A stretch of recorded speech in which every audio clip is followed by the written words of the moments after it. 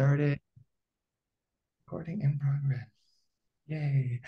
Cool. Well, hello, everybody, and welcome. My name is Andrew J. Stillman with Pride.com. I am joined today by none other than Scott Hoying of the Pentatonics. I am super Hi, excited to see you. Hi, Scott. hi, how are you? I'm doing so good. How are you? I'm good. I'm great. Good. Thank you for taking some time out of your very crazy schedule to come and talk to me. We're going to be talking about a lot of that because you've got a lot of exciting things happening in your personal life, professional life, all sorts of things. So, starting actually with you, you do have some congratulations in order, both Thank for getting married and for releasing your first solo EP, Parallel. So how's life as a freshly newlywed man now that the planning and the honeymoon and the dust has kind of settled a little bit? Life is amazing. Thank you, by the way. Oh, you're Life is welcome. cool. It feels like so many new chapters are starting. It's so cool to be a husband and to have married the man of my dreams. And then it's been a really big moment for me being able to release an EP because I've always been so scared to do that. And now to be able to, for this EP to be a love letter to Mark, my husband, it just feels like everything lined up so perfectly. And I'm just so happy the wedding went so beautifully. And Mark and I have just been on cloud nine. And it's a really exciting time for sure. That's cool. I have to admit, I am a Blackpink stan, so I saw that little "How You Like That" dance. I was here for I'm it. okay, so you're a man of taste. Yeah, yeah. Oh, you're Remind me how you and Mark, how you met. So Mark and I met, it's actually kind of a crazy story. I was shooting a video for a cover of Imagine that Panasonic was doing that day, which happens to be the video that I like officially came out to the public. So it's kind of a really kismet moment. And after the shoot wrapped early for like the first time ever. And so on the way home from the shoot, I was like, I actually have time to stop by my friend's birthday party. So I stopped at a birthday party and I saw Mark and was just like drawn to him. And we talked for a long time that night. Um, and I was just infatuated. And then we hung out more and more and fell in love pretty quickly. Oh, I love that. And here you are, married And we are married. and happy, and now with a full solo EP about Mark. So let's talk a little bit about that with Parallel. What was it like to, I mean, be in the studio kind of by yourself? You know what I mean? Obviously, you're part of the Pentatonics, and usually you guys are a cappella. So, I mean, what was it like working, I mean, with full orchestra and alone, and I mean, all of that? Tell me a bit about that experience. It's such a different form of artistry, and like both are beautiful in their own ways, but it was so cool to it was such a unique experience for me to be able to like come up with an idea and be able to just lean into it, because we all have in Pentatonics have five different musical tastes, and I think what makes it special is how they all come together and we meet on this common ground. But it was nice and really exciting to be able to just write the most personal stories that come from like just me, and be able to create them in a way that and follow a vision that was like super viscerally me. So that was just so amazing. And also I like during the pandemic started to learn how to use Pro Tools, which I'd been putting off for a long time. And I became so obsessed with producing and songwriting and having the ability and the power to like have an idea for a song or an arrangement and create it and have a demo hours later was just so fascinating and amazing to me. So I started writing a song every single night, which did so much for me as a person. It like built self-esteem. It gave me kind of like this flow state that I found really energizing.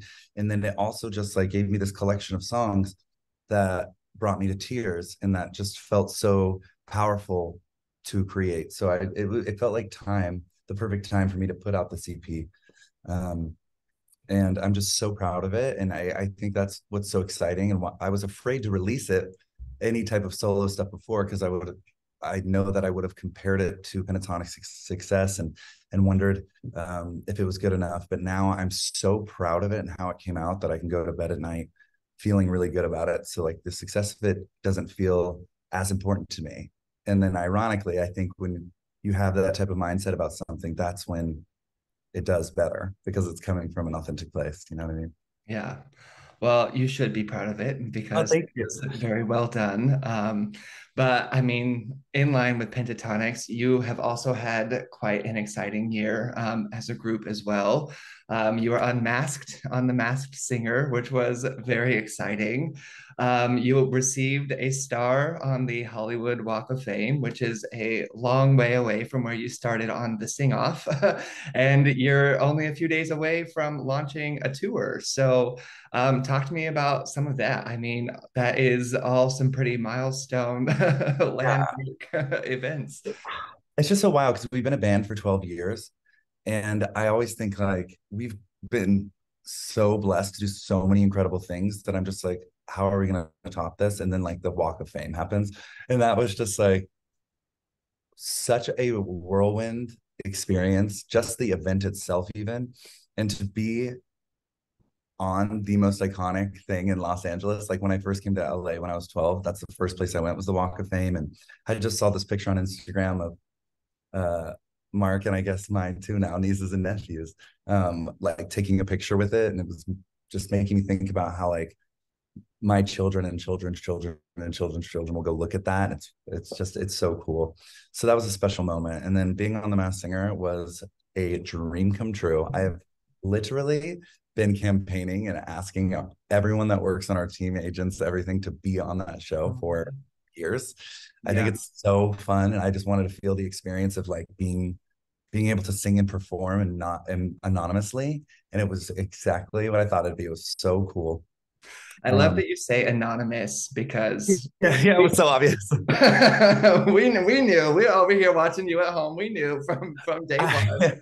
My I know. I boyfriend was tried like, to I mask. know that's Scott Hoying. There's no way that that's not Scott singing. What's so funny But is like still. for paparazzi, I like really did try to mask my voice. I was like, I'm your biggest fan. Ah.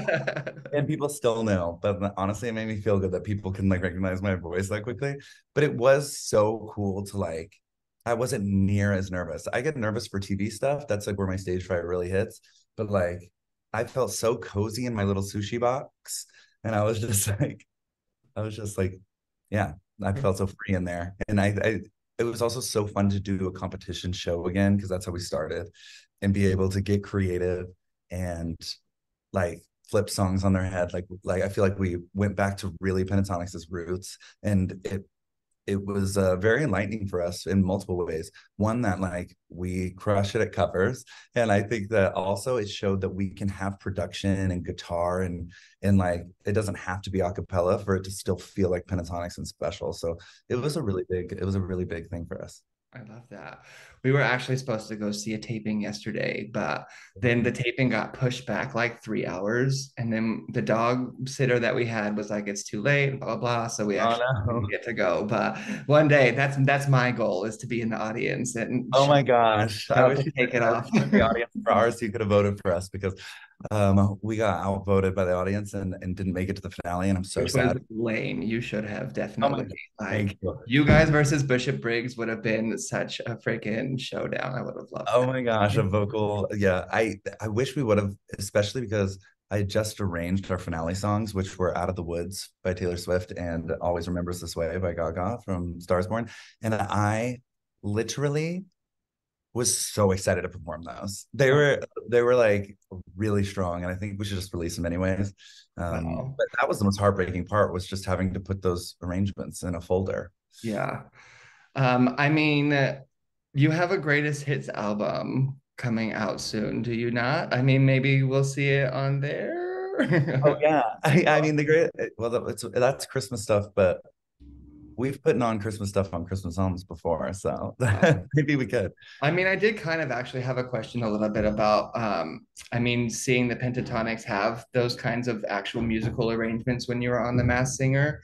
And obviously, you know, we all know that you are predominantly the a cappella, but do you think that that would be something that we'd ever see in future albums from you? Then maybe to dabble around a little bit with that? I'm also Yeah, I so think sorry that so. the trash man just decided that this was No, this happens to me every time I get on Zoom. he It's comes like, here at 7 o'clock every morning, and here it is 2:15 in the afternoon. I'm in the middle of the yeah, day. that's like the one day he does it 2:15. I know that feeling well. I feel like there's being houses being built 1 foot from my house at all times. How much space is there left? So I think that we will definitely use more production in the future, especially after Masked Singer, because as long as there's harmony, as long as there's emotion being conveyed in the music, then it really achieves what Pentatonics does. And I think like the gimmick of wow, they can do it with only their voices is special, but it really in the end is about the emotion and conveying the message of the song. And I think that Creep would have been impressive with no instruments, but I think the production plus our harmony and vocal stuff, what we do, I think together it really created that intensity that like communicated those very sad lyrics that Creep has. And so I think that yeah, there's a whole nother world we can explore, and I'm sure we will. That's cool. Yeah, because you're just getting started. I mean, We're so good. you just got a walk of fame. So I mean, this has Yeah, just begun.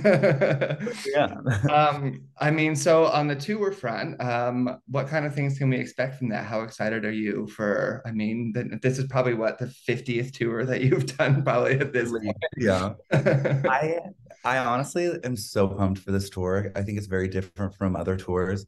One, the intro to the show is just this long, dramatic Beyonce I Am tour intro. Where it's like giving you drama. And Okay. I'm so excited about that. That's one of my favorite parts of the show.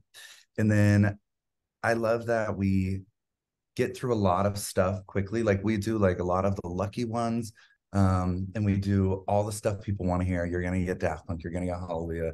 And like it also we have a little bit of production throughout that we did in Europe and Asia and New Zealand and Australia. And it's just like those moments we were scared of because we are like, I don't know if people are going to want a dance break with just production, but it really gets the crowd hype. And so it was fun for us to be able to put on a show in another way. There's still so much acapella, but like we've never been able to really dance on stage because with acapella, you need so much breath support. So now to have little moments where we can just like put the mic down and be free, it's really, really cool. And I feel like Dua Lipa up there or something. Oh, not Dua Lipa. Oh my gosh. I wish you guys were coming to San Diego, but you are coming to Irvine, so that is close enough. Maybe I can swing into that show and Should definitely come. I will. yeah, I guess. have to see that. Does little Eliana get to join on this tour? Little baby Eliana? She'll be there. She's been on the tour. She went all to Europe and Asia, and I cannot Wow. a perfect baby she is. She just like is always laughing and smiling, and she loves everyone, and she's more cultured than me at age 0. And she's literally the most beautiful baby I've ever seen. Her eyes, I always talk about them with Kirsty. I'm like, her eyes. Oh, Uh, that is so yeah. cute. And Kirsten's getting married too soon, yeah? Yes, she is. Did you do little planning together for the weddings? No, but I feel like I not yet, but I've learned I have like sent her ideas because I'm on such a wedding high. I just like don't want to stop. And I've like, well, I just accidentally played piano. And I've been telling her like if you need any advice or you want any ideas or want to do a brainstorm, I'm here. But I also don't want to be intrusive. It's her wedding. But I'm like, I've got so many ideas. That's so cute. Well, I mean, after the tour, we just said, you've got the greatest hits holiday coming, the holiday album coming out after that. There's going to be a couple of new songs on there as well as some covers. Do you have anything after that planned, or the future's kind of up in the air from there? Or Yeah, we have a bunch of really exciting things planned for the next couple of years. Actually, we have like like a nice little outline of what's to come.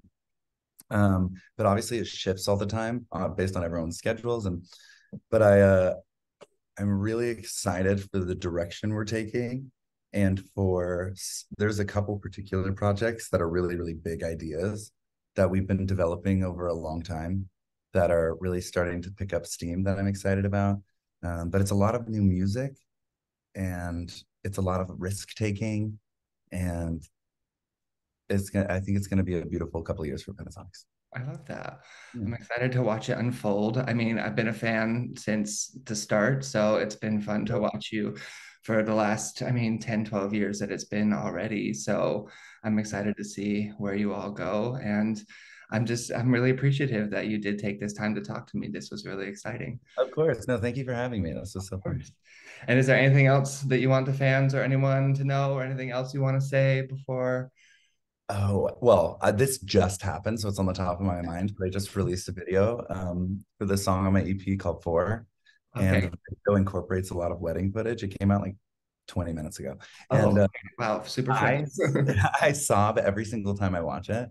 And so if anyone is in the mood to cry, Okay, but Four. happy tears. Oh, happy All tears. right, cool. Well, Scott, thank you so much. I wish you such good luck on this tour and the albums and everything that you've got coming on. And I mean, best of luck with you and Mark as well. Um, Um, I'm so happy for you and so happy for the band, and thank, wish you many more years of continued success. thank you. I really, really appreciate that. And thanks for having me and down to talk anytime. All right, thanks so much. Bye, Andrew. Bye. And